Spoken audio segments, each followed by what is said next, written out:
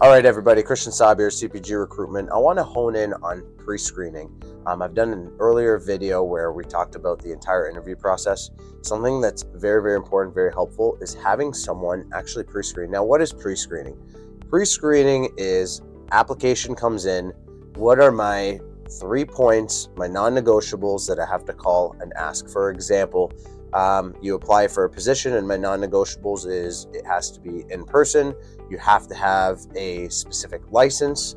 Let's say, for example, you have to work Monday to Friday and a Saturday. Let's throw in a Saturday. It's my non-negotiables. So my pre-screening call when I'm going through 100 applicants, it's, hi, nice to meet you. Thank you for applying. Here's some questions I have for you. Question number 1 is, do you have a valid driver's license? Yes, perfect. Can you work a Saturday? Yes, perfect. Now I'm going to jump in on that point right here is when you ask specifically for something like, can you work a Saturday? And you really want to know if they could actually work a Saturday and people aren't just saying yes just to make you feel better. You do the following is a little bit of a bluff.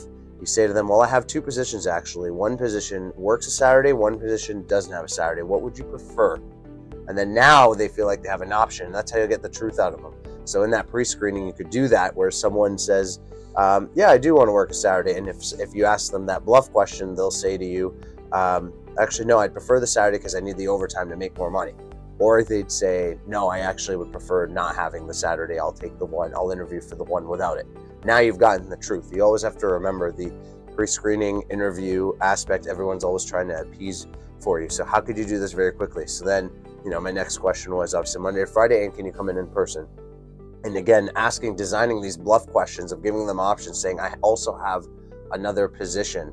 And I guess that's my biggest takeaway to you is in a pre-screening is having these bullet points, 3 points that within literally a 1-minute conversation, I could extract that information. But the biggest aspect people don't do is actually play a little bit of a bluff.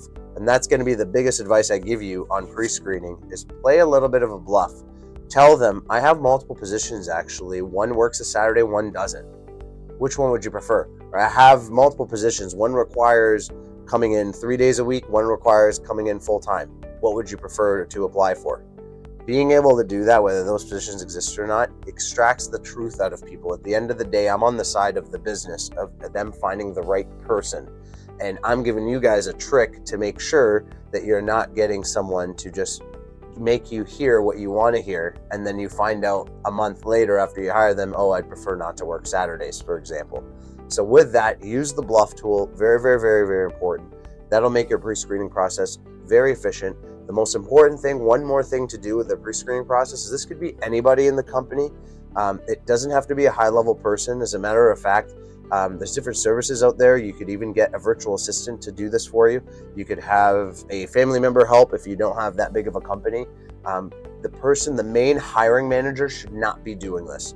This should be somebody vetting ahead of time and doing these calls because obviously the business owner or an executive or hiring manager doesn't have the time to go through 100 resumes and pre-screen them all.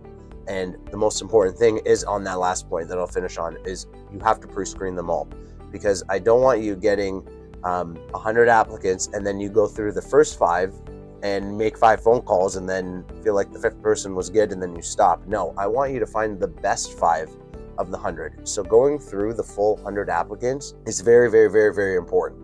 It will increase your odds of having the right person. And if you can't physically do that, you need to find somebody to help you because this is a basic task, but it has to be done right. So with those 2 tools, making sure, go through all the applicants and making sure that extract the truth out of people with simple, non-negotiable questions. This isn't an interview. And playing with the bluff tool to extract the truth out of people, that will allow you to pre-screen a list of 100 down to your top 10 or 15 fairly quickly. And those top 10, 15 will transition over to an actual interview of which you could schedule an interview with a recruiter or hiring manager, etc. Stay tuned, guys. Hey, thanks for watching our content. Listen, if you're running a business and you're struggling to find staff, I want to introduce myself. My name is Christian Saab. I own CPG Recruitment, and I help companies across North America find the people that they need to find. Listen, a great business cannot be built unless you've got great people. You and I both understand that having the right people on your team is so important, and that's where I could come in and help you. So listen, I want you to shoot me a text message. Here's my direct cell phone. have my number. Reach out to me. I'd love to hear your story and get to know what you're trying to accomplish. And that way maybe I can help you fix this problem.